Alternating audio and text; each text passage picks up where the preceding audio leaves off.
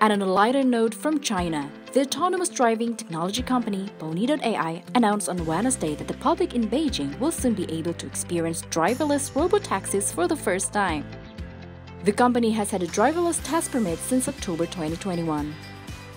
Pony.ai is now approved to conduct public-facing driverless robotaxi rides within a 60 square kilometer pilot zone in Yizhuang, Beijing.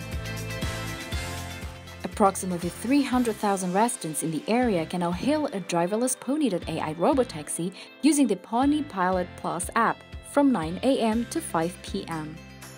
Hundreds of pickup and drop-off locations are available, including public facilities. To ensure safety during this pilot program, a safety supervisor will sit in the front passenger seat